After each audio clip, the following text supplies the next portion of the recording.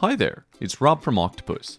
Welcome to another Octopus Deep Dive, where we explore a specific topic related to Octopus Deploy. Today we're going to look at Microsoft Azure Active Directory registered applications and how they work with Octopus accounts, as they can be a bit tricky to set up. Let's get started. I have a local Octopus instance running, and I'm currently looking at my accounts page, which is part of our infrastructure. So I have a single Azure subscription called Azure Developer Playground. If we take a look at that, we can see there's 4 values that we have to supply to integrate with Azure and work with it safely and securely. We're going to walk through how to obtain these values, because if you take a look, 3 are GUIDs and 1 is a password, so it's not immediately obvious.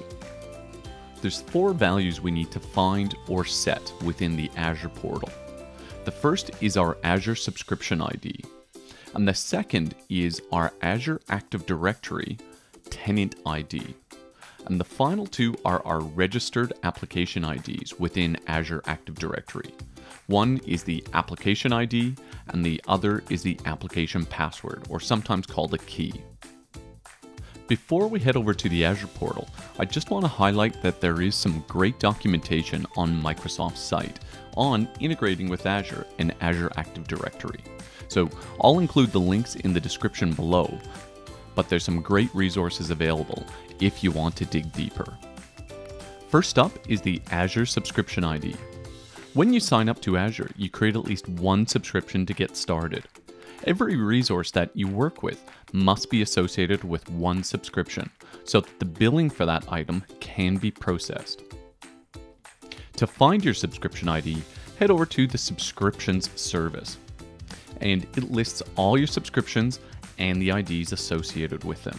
Your subscription ID is listed in this table, and you can copy it directly from there or copy it from the details page.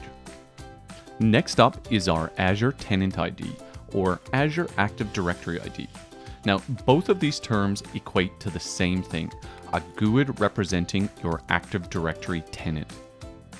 To find this, simply head over to Azure Active Directory, and then navigate to the Properties,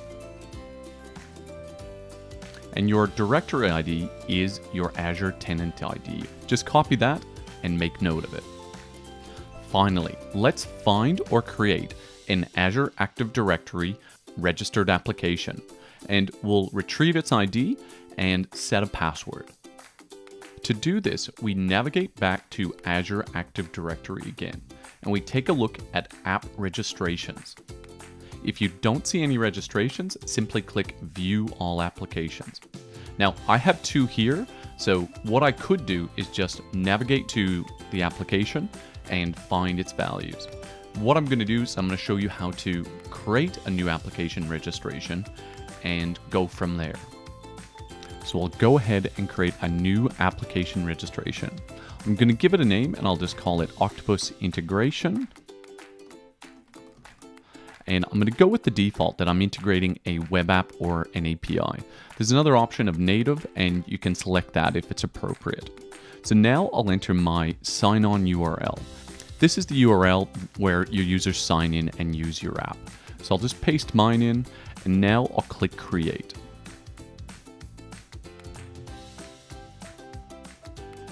Your application ID will appear here. Now I'm going to navigate to the settings because I want to set a password for this application. To do that, I select Keys, and now I will create a password. To do that, I just enter a description. So this is for Octopus Deploy. The duration, I'm going to say it'll expire in 1 year. And now the value will appear once I click Save. So now that that's done, you can see my password here. I can copy that and make note of it. So now I've been able to access both my registered application ID and password. So that's it. I've found or set all the values that I need.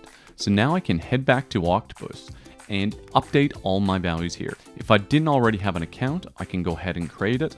And the final step, we can just click Save and Test. And Octopus verifies the account details and everything looks good.